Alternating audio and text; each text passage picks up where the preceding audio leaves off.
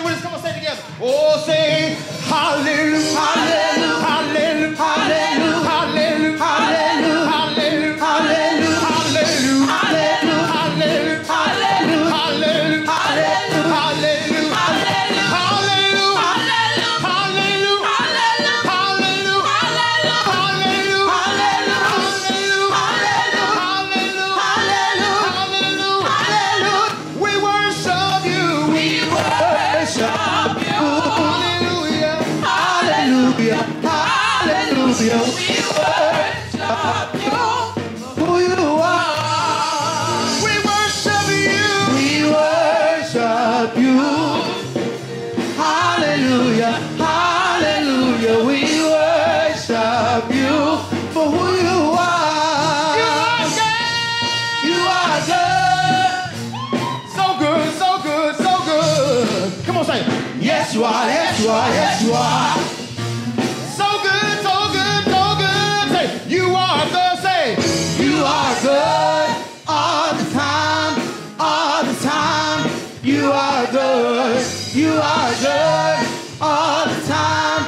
All the time. he said this time. You are good. Say,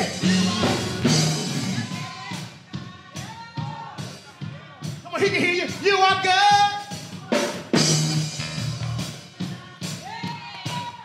Everybody say, you are good. You are good all the time. All the time. You are good. You are good all the time. All the time. You are good. From every nation, People from every nation and tongue, from generation to generation. People from every nation and tongue, from generation to generation. We worship you. yeah. Yeah. We worship you for who you are. For who you are. For who you are. For who you are. Alpha and the Omega. For who you are. For who you are. You are good. You are good. Give God some praise. Come on and give God some praise. Glory be to God. Hallelujah.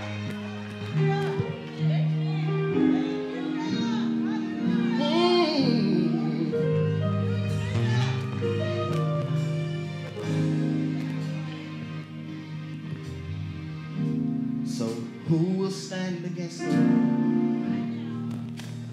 No one can, and no one will. Here's the question. Who will stand against our King? No one can, and no one will.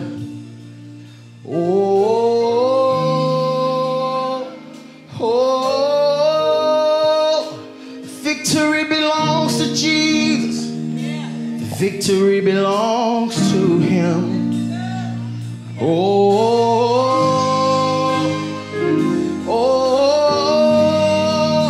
The victory belongs to Jesus. Victory belongs to him. Come real smooth, say, who can stand against the... Who can stand against the Lord? No one can. No one can. No one will. Who can stand against our King? Who can stand against the King? Nobody can. No one can. No one will.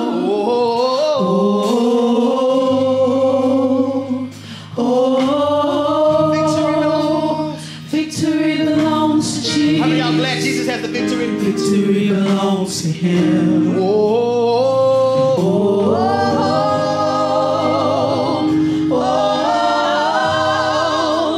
Victory belongs to Jesus. Victory belongs to So he has the him. victory. So I'll put my trust in you, and I'll put my hope in you. Say, you will deliver. Say it. You will deliver. You're a provider. You're a provider. I find my victory. I find my victory I find victory in you. Forever victorious. Forever victorious. Forever we win. Forever we win. I find my victory. I find my victory in you. You will deliver, yeah. You will deliver. You're a provider, Jesus. You're a I provider. find my. I find my victory in you. Forever victorious. Forever victorious. I find my victory. Victory belongs. Victory belongs. Victory belongs to Yes, Jesus. it does. Victory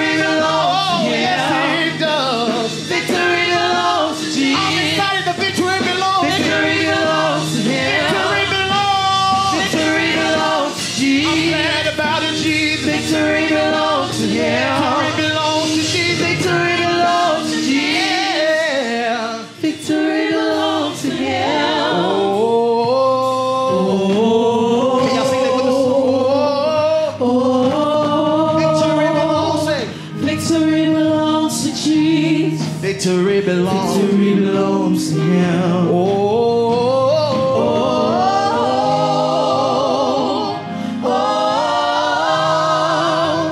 Victory belongs to Jesus. Victory belongs to him.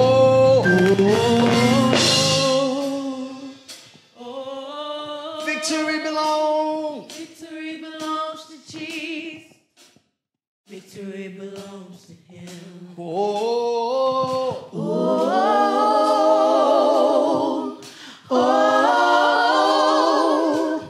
Victory belongs to Jesus. Victory belongs. Victory belongs to him.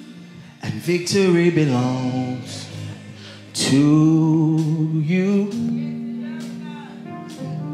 Victory belongs to him. Victory belongs to you, Jesus. The victory belongs to him. Say victory belongs. Victory belongs to you. Victory. Victory belongs to you. Victory belongs. Victory belongs. Yes, it does. To you. Victory belongs. Victory belongs. Yes, it does. To you got power, say victory belongs. Victory belongs Oh. to you. I'm so glad that the victory belongs. Victory belongs. Yes, it does. To you. The victory belongs. Victory belongs to you.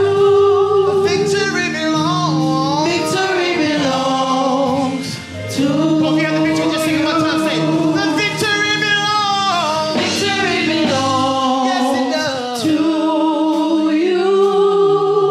Whoa. Victory belongs to you. Victory belongs. Victory belongs to you. Victory belongs to him. Victory belongs to If you have the victory, just put your hands together for Jesus. If you have the victory, just put your hands together for Jesus. If you have the victory, put your hands together for Jesus. Thank you for the victory, Jesus. Thank you for the victory, Jesus. Thank you for the victory, Jesus. Thank you for the victory, Jesus.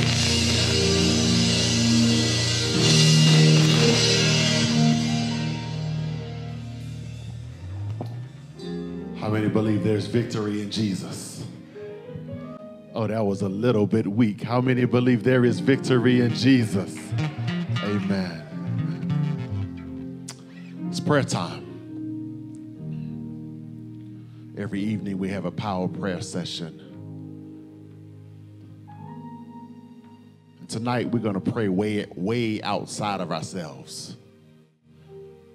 I'm not sure if you have your spiritual sensors up, but literally while we're worshiping, while we're continuing to do the things that we do, going to work and take care of family and chopping coupons, our nation is beginning to change. Yesterday, bombs were sent to offices and homes all over this country from folk from one political party. That's the kind of stuff we used to hear in third world countries, not the United States of America.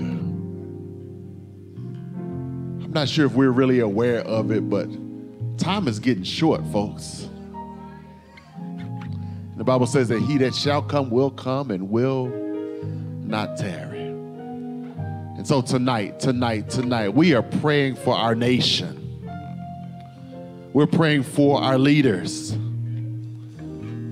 need you to think about the leaders or the leadership or the things in that realm that scare you the most. And that's where I need you to start your prayer. If you're scared of the liberal agenda and the thing that's going on to our culture, I need you to start your prayer there. If you're scared about what's happening in the State House or the White House, I need you to start your prayer there. God has told us that we should lift up and pray for our leaders. We're going to do that on tonight. And then before your prayer is over, make sure that you pray for your neighbor. Make sure you pray for that person that's closest to you. I'm going to take a short journey, and you can if you want to, from my feet to my knees as we talk to the Lord. Take down just a little bit. Heavenly Father, God, we are your children. God, we're watching the things that are happening around us, things that are happening in the culture, God, that we thought we've never seen before, things that are happening in the political realm, God. And it almost seems, Lord God, that everything is simply going crazy. You told us in the last book of the Bible that the winds of strife would be held back just as long as all of your servants are sealed, and then the angels will let the winds go. Lord, we aren't at that time yet, God, but we're beginning to feel a pickup in the winds, which lets us know, God, that time is shorter maybe even than we had believed. But our responsibility for those things that we cannot control is to bring them to the throne of grace. So, God, we lift up our leaders. We lift up our president. We lift up our congressmen, our senators. We lift up those who have swayed, Lord God. And, Lord, we're simply asking, Lord, that you don't allow them to do anything beyond your perfect will. But we do ask, God, that you cause them to remember those who are less fortunate. Cause them, God, to remember the least of the least, God. For, Lord, in many of your judgments in your word of God, Lord, your condemnation was most on how we treated the least of these. God, we pray for our city leaders, God, that you would guide them, God. We pray for resources, Lord God, in our city, God. We pray for our children. We pray for our schools, God. Lord, there was a time when prayers would be rattled off in our schools, Lord, and now more often than not, it's gunshots, God. So, Lord, we pray for our teachers. We pray for our students, God. We just lift them up. And we still acknowledge that the earth is the Lord's and the fullness thereof, the worlds and they that dwell therein. So, God, continue to have your way. And, God, before we end this prayer tonight, we just want to lift up our neighbor, that person that's to the right or to the left. God, we don't know what concerns, what burden they may have brought tonight. But, Lord God, we ask that you bless them. We ask that whatever they came into the house of God looking for, God, that you would deliver it, God, in an epic way. We ask, Lord God, that every heart, Lord God, be even more tuned to you for having spent a Thursday evening in your house. And we'll give care to give you praise and honor and glory, for we ask it all in the name of Jesus. In the name of Jesus, let everybody say amen and amen.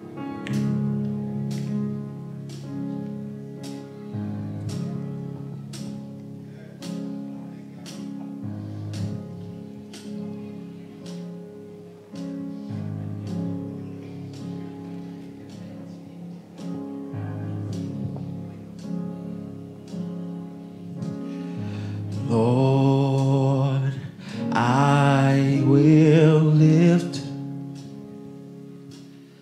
mine eyes to the hills,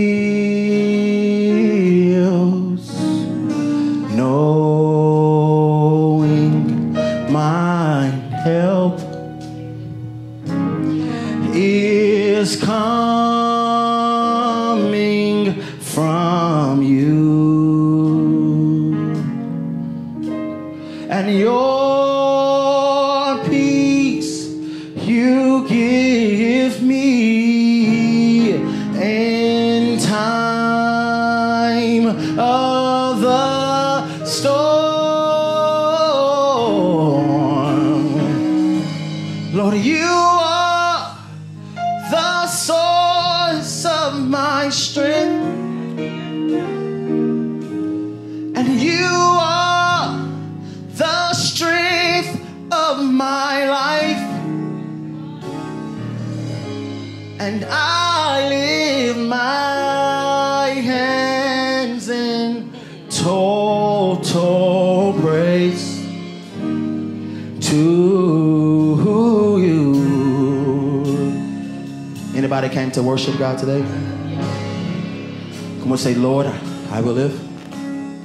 Lord, I will lift mine eyes to the hills, knowing my help is coming from you. Your peace you give me in time of the storm. Come on, somebody say, you You are the source of my strength. oh, you are. You are the strength of my life. Come on, somebody, one more time, say, you are. You are the source of my strength. I'm so glad that you are. You are the strength of my life. And I lift my head. I lift my hands in total Praise to you.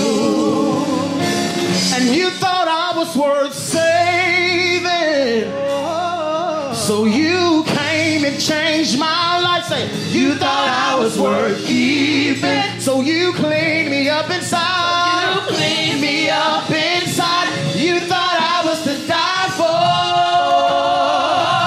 Come on, somebody say one more time. You thought I was to die for. You thought I was to die for. Oh, you thought I was. You thought I was to die for.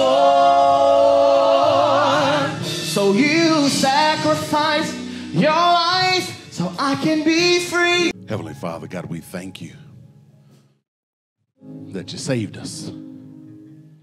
God, sometimes we get so busy that the power of that act is lost on us. But God, we ask that you would gather our minds to you tonight as we search your word. In the precious and wonderful name of Jesus. Let everybody say amen and amen. Tonight's message is entitled, It's Not Just Them. This is us. It's not just them. This is us. We began on Sunday night as we saw the Midianites overrunning the promised land. We saw the children of Israel. They should have been happy in their God-given homes, and yet they were in caves and hiding.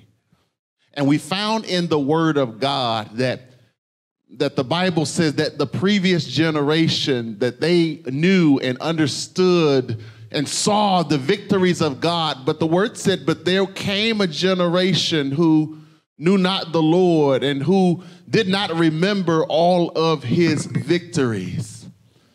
Sometimes in the Word of God, we can look at these stories and we can say, yeah, look at them, they're terrible. But tonight, we're going to find in the Word of God that it's not just them, that it is us.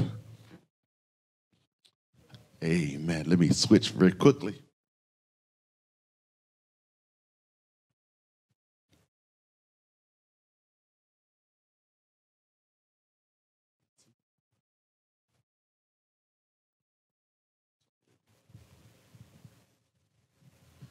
Testing 1, 2. All right, make sure we're up in mix 7 and 8 as well. If you can, very quickly, stand with me as we read tonight's scripture. We're in Judges, the 6th chapter, and we're in verses 1 through 11. 1 through 11, 1 through 11. Read it with me. It says, "And the children of Israel did evil in the sight of the Lord. And the Lord delivered them into the hand of Midian 7 years. And the hand of Midian prevailed against Israel. And because of the Midianites, the children of Israel were made them dens which are in the mountains, and caves, and strongholds. And so it was, when Israel saw that the Midianites came up, and the Amalekites, and the children of the east, even they came up against them. And they encamped against them, and destroyed the increase of the earth, till thou come unto Gaza, and left no substance for Israel, neither sheep, nor ox, nor ass. And they came up with their cattle and their tents, and they came as grasshoppers for multitude. And both they and their camels were without number. And they entered into the land to destroy it. And Israel was greatly impoverished because of the Midianites. And the children of Israel cried unto the Lord. And it came to pass, when the children of Israel cried unto the Lord because of the Midianites, that the Lord sent a prophet unto the children of Israel, which said unto them, Thus saith the Lord of Israel, I brought you up out of Egypt, and brought you forth out of the house of bondage. I delivered you out of the hand of the Egyptians, out of the hand of all that oppressed you, and drave them out before you, and gave you this land. And I said unto you, I am the Lord your God. Fear not the God of the Amorites, in whose land ye dwell, but ye obeyed not my voice. Verse 11, and there came an angel of the Lord, and sat under an oak tree, which was in Ophrah, that pertaineth unto Joash the Abiezrite, and his son Gideon threshed wheat by the winepress to hide it from the Midianites. You may be seated. God had given them the promised land. Amen. God had blessed them with all kinds of stuff. But the Bible says that somehow things happened such that whenever Israel sowed into the land, that the Midianites would harvest, Whenever Israel would drop some watermelon seeds into the dirt, that the Midianites and the Amorites' mouths would begin to water, That when the Israelite women began to cook some bread, that the Midianites began to rub their belly, And the Bible says that this enemy simply came in, and all they did was destroy the promised land. I don't know about you, but I asked the question, how y'all messed that up, God said, I gave you this land, and somehow y'all messed that up. Y'all ever seen folk and somehow they have the ability to mess up even the greatest thing?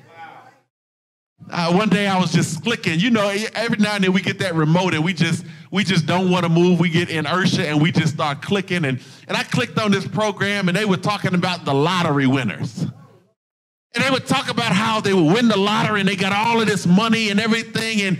And then all of a sudden the family members are shooting each other, killing each other. And a few years later, the person who had won this big lottery is now broke. And if you're like me, I'm sitting there scratching my head like, you won $500 million. How you messed that up, huh? Israel has messed up a good thing. God says, in fact, notice that when they cried unto the Lord did not first send a deliverer. The Lord first sent a prophet. And the prophet basically said, how y'all messed this up, huh? I took you out of Egypt. I took you out of bondage. I brought you to this fruitful land, gave it to you on a platter, and somehow y'all have messed it up. We can sit on our high horses and say, man, they was a mess. But the title of the sermon is, it's not just them. It's not just them, it's us. We talked about on Sunday night how another generation came up and who knew not the Lord. And we talked about the perils of this generation. And there are some great perils in this generation who knew not the Lord. But it's not just this generation. It's us. It's not just the children of Israel. It's not just this generation. This is us. Watch this. There are some striking parallels between the children of Israel's promised land story and the fall of man's Garden of Eden story. You see, the reason I can say this is us is because there was a point at the beginning of all of our history when God did the very same thing for us. That he prepared this beautiful earth and he gave it to us, and somehow we messed it up. And the reason I say we messed it up is because in the Hebrew, Adam's name means mankind. And so when the Bible teaches that Adam messed up, what the Bible is essentially saying is all of us somehow messed it up. This is us, y'all. Notice. Notice, God said, I brought Israel up out of the land of Egypt, and God brought man out of the dirt. Huh? I'm talking about parallels. God said, I gave you a promised land, and God gave us Eden. Huh? God says, an enemy occupies your territory, and way back then, an enemy slipped in who was called the Satan, and he occupied their territory. He was there. They sinned by following the enemy, Israel did, but we sinned by following the serpent. This is us, y'all, huh? Somehow they messed up a good thing, and the reality is that we messed up a good thing. Notice. They cried unto God, and God sent them a what? A prophet. And then in verse 11, we saw that God sent them a deliverer. But notice us. Huh? But we ran and hid. And God came searching for us anyway. And God promised us a sacrifice. And then he promised a savior. This is us. We are no better than Israel. In fact, we are worse, because at least Israel cried unto God. Genesis tells us that when we messed up, that Adam and Eve simply ran. Didn't even call on a savior. The Bible says that the wages of sin is what? Death, but the free gift of God is eternal life through Christ Jesus our Lord. The story of Gideon is a story about how God sent a deliverer. But the story of mankind is about the deliverer that God sent for all of us. Here's the reason I keep saying us. Again, the name Adam means mankind. And the reality is that one of the concepts that the Bible teaches is that the reason it called Adam, Adama, or mankind is because when God created Adam, God created all of humanity in one man. Watch this. And it is simply a truth that all of us simply came out of Adam at different times. The first person that came out of Adam was Eve, and the Bible says that God pulled her out of his side, And then future generations came out, and so we were all in Adam, which means that when Adam messed up, we all messed up. The question for today is, but what did our champion do? And for whom did he do it? Tonight's message is one of the most important because we're going to talk about all different kinds of things. You're going to learn some amazing things. But if you don't grasp what they sang about tonight, which is the victory that is in Christ Jesus, and accept that victory as your own, nothing else I say in this series will have a whole lot of meaning. So what did our champion, our champion Jesus do for us, and for whom did he do it? Notice what the book of Romans says. I love the message of the gospel. It blows my mind when I think about what God has done for all of us. Notice what the Bible says. In Romans chapter 5, verse 6, the Bible says, for when we were yet what? For when we were yet without strength. That means, like the old folks would say, we couldn't even do nothing for ourselves. When we were yet without strength, the Bible says Christ died for who? The Bible says Christ died for the church members. Christ died for the Christians. Christ died for the mother's board. The Bible says Christ died for the ungodly. I don't need you to put your hand up. Is there any ungodly folk up in here? For scarcely for a righteous man would one die. Yet peradventure, the Bible says, for a good man, some would even dare to die. But God commended his love towards us in that while we were sinners. Don't ever allow the devil to tell you that God don't love you. The Bible says that while we were sinners, in fact, if we're truthful, we can still claim that title, In other words, Christ stepped in as our hero, not when we were at our best, but when we were at our worst. While we were yet sinners, Christ died for us. Here's another. Romans chapter 5 and verse 12. The Bible says, when Adam sinned, sin entered into where? Into the world. And Adam's sin brought death, so that death spread to who? To everyone, for everyone sinned. Because all of humanity was in Adam, when Adam sinned, that taint spread to everybody. But just in case you want to say you're innocent, notice what the last three verses of the text said. Then everybody sinned. That disease spread to all of us, and we followed after and did the same thing that Adam did. When the head fell, all of humanity fell with that head. It's the truth anyhow. But notice what the next verse says. It says, but there is a great difference between Adam's sin and God's gracious gift.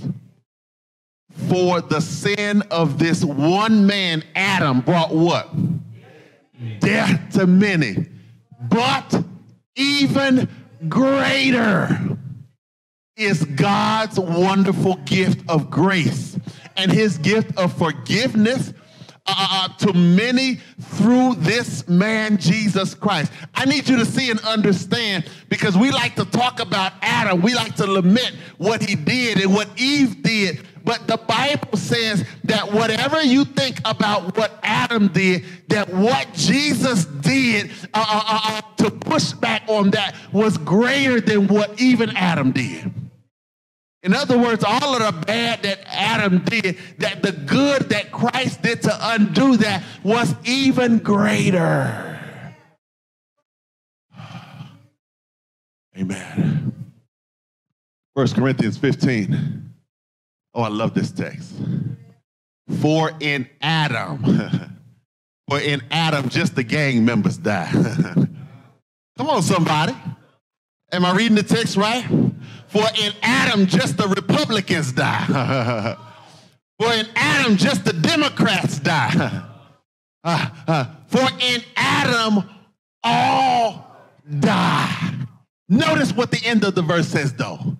So also in Christ shall some of y'all. The text says, so in Christ shall all be made alive. What the Bible is telling you is whatever Adam did to mess us up, our hero, Jesus, did the reverse of that to undo it.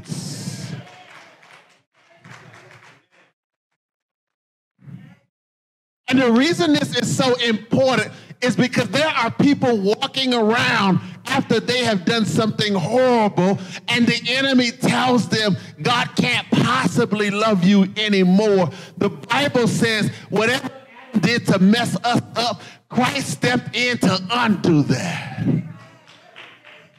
For in Adam all die, and in Christ all shall be made alive. Look at this. Oh man, oh, you got to receive this. 1 Corinthians 15, verse 45, the Bible says, thus it is written, the first man, Adam, the who? That's the one who was back in the garden. That's the one who messed it up. For in the first man, Adam became a living being, but the last Adam became a living spirit. I need you to notice the language here. We know who the first Adam is. That's the one who was back in the garden. But the Bible in this text calls Jesus the last Adam. Let me tell you why it does that. Because when you search, especially in the New Testament, you will see a phrase that gets used over and over and over again. And many of us have just simply bypassed that verse. And that phrase is in Christ. In Christ, in Christ. The reason that phrase is so important is because the Bible calls Jesus the last Adam. In other words, the concept is because all of us were in the Adam in the garden, when he messed up, we all messed up. But the Bible sent a man named Jesus, and the Bible calls him the last Adam. And what he did is he took all of humanity and put us in himself, such that the failure that the first Adam did when he put us in himself, the victory that the last Adam did, I shared in it. I wasn't there when the first Adam messed up, nor was I there when the last Adam messed up, but when the last Adam had victory. But just like he messed up and I shared the consequences, the Bible says when the last Adam had victory, I share in that victory. That's why Paul can use language like this. Blessed be the God and Father of our Lord Jesus Christ, who has blessed us with all spiritual blessings with in heavenly places. How? In Christ. Oh, that's Adamic language there, folks. According as he has chosen us where? In him. When? Before the foundation of the world. That we should be holy and without blame before him in love. What the Bible teaches is that Christ put all of humanity in himself. And when he was victorious, we were victorious. When he conquered condemnation, we conquered condemnation. Oh, I love the way Isaiah said it. He says, for he was wounded. Put your name in there. For my transgressions. He was crushed for my iniquities. upon him the chastisement of our peace, and with his stripes I'm healed. All we like sheep have gone astray. We have turned everyone to his own way. Look at this. All of us messed up. And the end of the verse says, and the Lord has laid on him the iniquity of us all. Repeat this verse with me. So that's why the Bible says, for God, it don't say for so loved the holy. It says, for God so loved the world that he gave his only begotten son, that whosoever believeth in him should not perish, but have everlasting life. Y'all need to start reading verse 17 because it's powerful. We skipped that verse. Read verse 17 with me. For God sent not his son into the world to condemn the world, but that the world through him might be saved. This is us, y'all.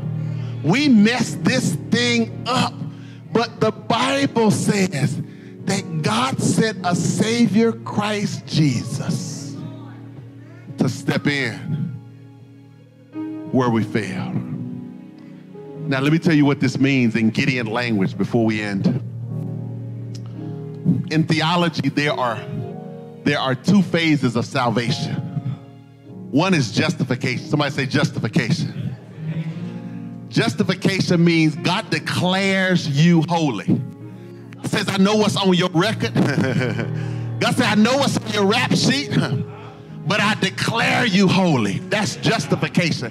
And when Christ died, Christ justified all of us. God says, I no longer see you as unrighteous. I see you as holy. That's what he did for us. He gave us new territory, a brand new promised land. Watch this. Oh, I need you to see this thing. But when Israel got to the promised land, although he had redeemed them, there were some enemies in the territory. That part is called sanctification. In other words, even though Christ forgives you, even though Christ has given you a clean slate, you still got some lying in you. You still got some cheating in you. You still got some whoremongering and some lusting in you. And the problem is, God is trying to take some of us to heaven. And he says, before I can take you to heaven, I've already forgiven you, but I've got to clean you up just a little bit. We've got to conquer a few of those enemies that are in the territory that you're still roaming around with. That's called sanctification. And just like he gave them the promised land justification, but he also said, you got to whoop up on some of these enemies that are still there. Sanctification.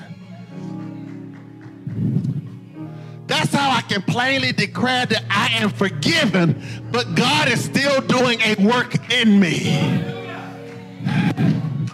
Last verse. So the Bible tells us in 1 John 1:9 that if we confess our sins, he is faithful and just to forgive us. We're going to talk about this a little bit more in the series, but I need to tell you that in the Greek, this word for forgive is a word that means send away. This text doesn't mean that every time I sin, I've got to necessarily remember that thing and ask him, because he's already paid for it at the cross. This one says, I recognize that there are some still demons in your life. And if you can say, God, I'm still struggling with lying or cheating or lusting, God says, if you can do like they do in AA and say, hey, my name is Jack and I'm an alcoholic. If you can confess that thing, God says, I will send that sin away, and I will fight the demons in your life, and I will cleanse you. That's the purging of the territory. God says, I will clean up the territory in your life. I've already forgiven you, but you can't come up in my house with the same tendencies that you have now. There is some territory that has to be conquered. And so if you will admit that, God, there's still some Midianites in my life. If you will admit that there's still some Amorites in my life. God says, I've already given you the land, but if you will just admit it, I'll send a Gideon in your experience. And we'll begin to fight the enemy together. And not only will you have the land, not only will you own the territory, but you'll also be able to enjoy and possess the territory. This is us, y'all. And this is the victory that is in Jesus. Justification. Jesus' sacrifice is the promised land. It is forgiven, and he has given it to all of humanity. But there's some unconquered territory in our lives. There's some overcoming that needs to take place. And what God is saying in this story is, if you will simply obey me and allow me to work with you, we can gain victory in every aspect of your lives. I want to close with this story. The story is told about a family. And this family was trying to immigrate to America. I know this is not a politically correct story no more, but this family is trying to integrate to America. And they sold everything that they had to buy the ticket on the ship to immigrate to America. And after they sold everything to buy their ticket, they only had enough money and enough food to pack a little lunch. They had some crackers and some peanut butter and a little bottle of juice, a few nuts and a few grapes and a couple of oranges. And it was a long journey, and they went through that stuff fairly quickly. And so they were on the boat headed to the promised land, but they were struggling. They were starving. They were hurting real bad. Everybody else on the boat was enjoying themselves, but they was hungry, y'all. And they were watching everyone else enjoy the trip. All the while, they knew they were going to the promised land, and they were excited about that. They knew they were going to America. They were excited, but they were struggling because they were starving on the journey. They were trying to conquer the demon of hunger and thirst. And one day, the little girl in the family came back to the room with a big smile on her face. She was all happy, and her belly was poked out like pastors, and she was smiling, and she had some crumbs on her mouth, and her mother said, "Where have you been and what have you done?" And she said, "Mama, I just came back from eating." And her mother began to rebuke her. "Why have you stolen this food? What do you mean you came through eating?" And she said something profound. She said, "Mama, the food comes with the ticket." "Mama, the food comes with the ticket." "Mama, the food is already paid for." They were on the ship, struggling, not realizing that all of it had already been provided. And the truth of the matter is, even though many of us have victory that was obtained by Jesus, many of us are struggling, not realizing that not only has your debt been paid, but that every foe and every enemy in your life, that God has a warrior standing ready to fight your battle, because it comes with the ticket. It comes with the ticket.